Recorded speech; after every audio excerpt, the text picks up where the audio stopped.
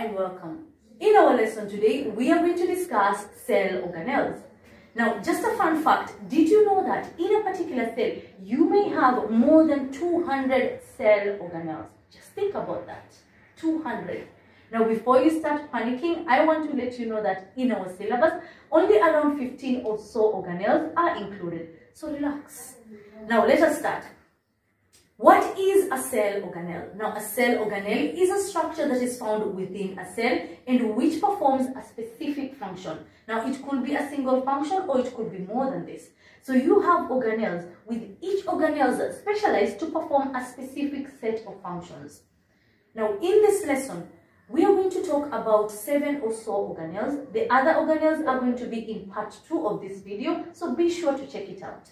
Now, with every organelle, we are going to break it down as such. We are going to talk about the structure of the organelle, the function, and then we are going to link these two, the structure and the function, to give the adaptation of the organelles. So sometimes you get questions where you're told, give the adaptation of a certain organelle. Now with this lesson, you're going to be set.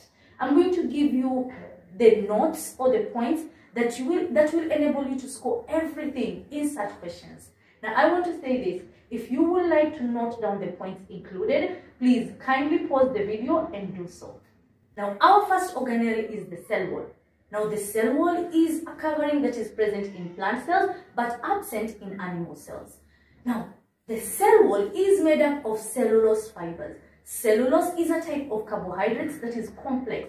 Now, because the cellulose fibers tend to be very rigid, they give plant cells their definite shape. Now, another function of the cell wall is that it protects the inner parts of the plant cells from mechanical damage. Now, another function of the cell wall is that the cell wall is fully permeable. Now, this is actually a characteristic of the cell wall. It's fully permeable. Now, let's pause there. I want us to define these 3 terms: permeable, impermeable, and lastly, semi-permeable. Now, when we talk about membranes being permeable, that simply means that they allow any and all molecules to pass across. Now, this is the case for the cell wall. So, it allows particles or materials to pass in and out of the cell. Now, when we talk about membranes that are impermeable, these are membranes that don't allow anything to pass across. Now, in organisms, impermeable membranes are rarely found. Now, I want to give an example of an impermeable membrane that we have in our lives. Those are the polythene bags that we use. You know, the ones that we use for placing maybe foods or such. Those are impermeable.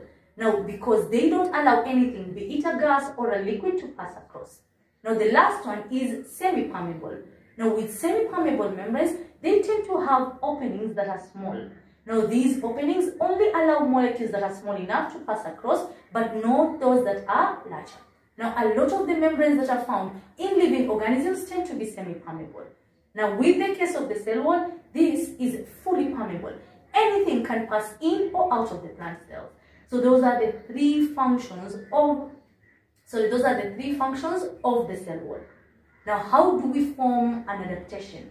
Now, a plant cell wall is made up of cellulose fibers which are rigid. And because they are rigid, number 1, they provide a plant cell with their definite shape. And number 2 is that they protect the inner parts of the plant from mechanical damage.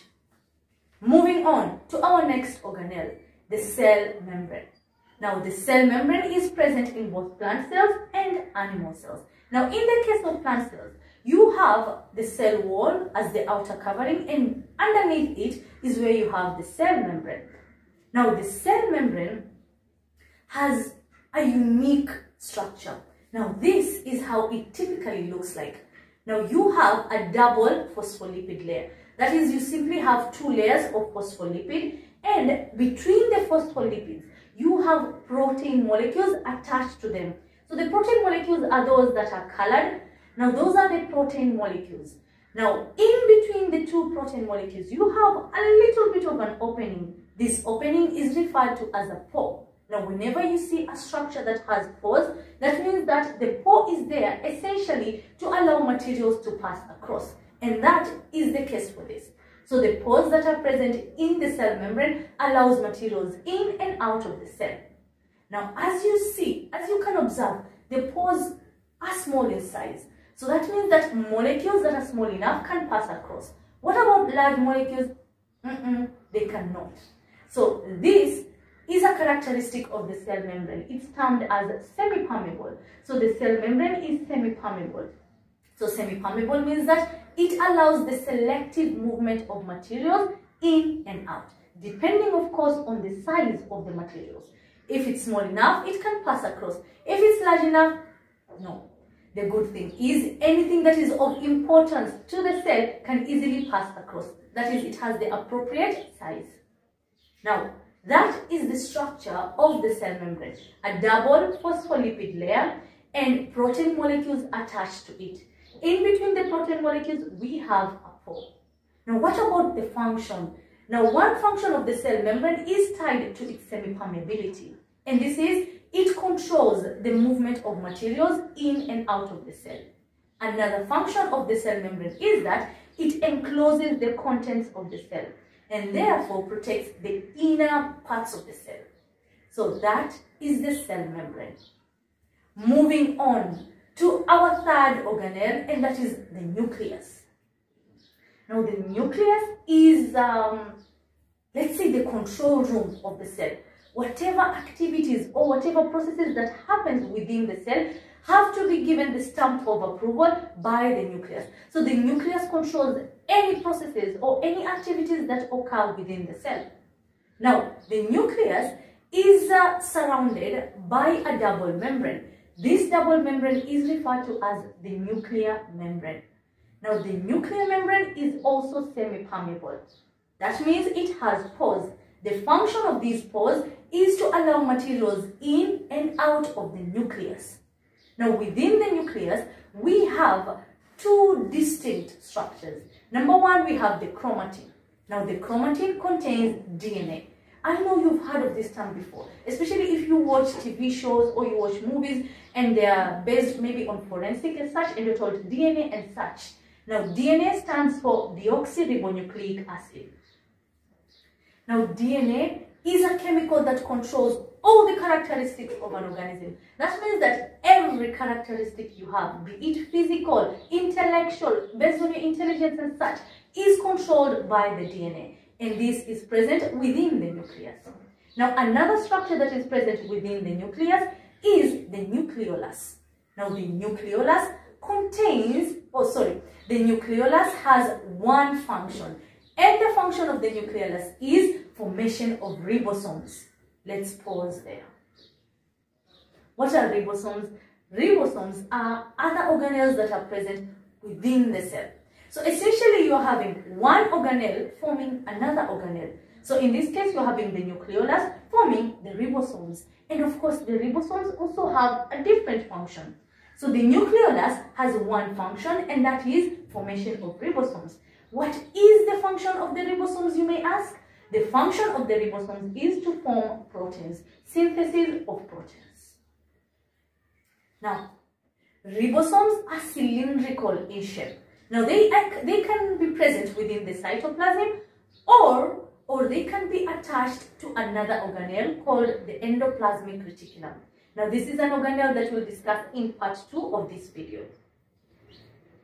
Let's pause there. Just breathe in the information that we have received up to that point, internalize it, and then let's continue with the video, with the lesson. Now, moving on to our next organelle, the cytoplasm. Now, the cytoplasm is a jelly-like fluid in which organelles are suspended in. So, these organelles that we're discussing, they are found in the cytoplasm. So, this is where you have the nucleus, this is where you have the endoplasmic reticulum, the mitochondria that we'll discuss, and so on. Now, these are found in the cytoplasm. Now, in the cytoplasm is also where chemical reactions take place. Now, one fun, interesting fact about the cytoplasm is that it's not static. What do I mean by this? It's not constant. It continuously moves. So, this movement is known as cytoplasmic streaming. And this movement is very, very important because it helps in in transportation of materials across the cell and also in distribution of organelles. So, organelles can move from one part of the cell to another through cytoplasmic streaming. How cool is that? Now, our last organelle for today is the mitochondrion. Now, I find that the mitochondrion is a favorite of mine. I don't know why, but it just calls out to me, you know. And I also find that this is the same case for a lot of students. We love the mitochondria. Now, with the mitochondria, let's start with the function. The function is to carry out respiration, which leads to the production of energy. Now, this energy is very important because it is needed for cellular processes, for the processes that take place within the cell. So, the function of the mitochondria is to carry out respiration. Now, what about the structure? So, the mitochondrion has a distinctive structure. It is sausage-shaped and it has a double membrane, an outer membrane and an inner membrane. Now, if you look at the inner membrane, you'll note that it's highly folded to form these projections known as cristae. Now, when we talk about these adaptations of the mitochondria, we'll discuss why the cristae need to be present. Now, within the mitochondria, we also have a fluid called the matrix. Now, let's move on to the adaptation. And I want to tell you this. This is a very common question with the exams. So, list 2 adaptations of the mitochondria. Now, if you pay attention to this part, you're set. So, let's start with the cristae. The inner membrane is folded to form cristae. Let's pause there. Don't say that the mitochondrion is folded. It's not. It's only the inner membrane that is highly folded to form cristae. The function of this cristae is to increase the surface area. Another correction, don't talk about the cristae providing a surface area. Even without the cristae, you will still have a surface area for attachment of enzymes. What the cristae do is that they increase the surface area for the attachment of enzymes. So that is adaptation number 1. Adaptation number 2 is that the matrix is a fluid which contains numerous enzymes. It contains hundreds of respiratory enzymes whose function is to speed up the rate of respiration. So you find that with the enzymes, they are catalysts. They ensure that a process occurs very quickly within a shorter period of time. So for example, a process that may take hours can take maybe just a matter of minutes or even seconds in the presence of enzymes. So with respiration, you have enzymes that are called respiratory enzymes whose function is simply to speed up the respiratory rate. And that, sorry, I have forgotten one last bit regarding the mitochondria. Now, within cells, all cells have mitochondria, but the number of mitochondria that are present from one cell to another differs. Now, the reason is because different cells have different energy requirements. Okay, what do I mean by this? Some cells carry out a lot of processes that require more energy than others. Let me give an example of muscle cells. Muscle cells are required to contract and relax in order to bring about movement. So as you can imagine, they require a lot of energy for this. Therefore, they are going to have a higher number of mitochondria. Another example is the sperm cell. Now, the sperm cell needs a lot of energy in order to propel it towards the egg cell for fertilization. So this requires a lot of energy. So you find that cells that have a higher energy requirement, like sperm cells, like muscle cells, meristematic cells, kidney cells, liver cells, these have more mitochondria than others. And that brings us to the end of our lesson today. I hope it's been very productive for you and you have been able to take notes for this. Now, in our next lesson, inshallah, we are going to discuss the remaining organelles. See you there.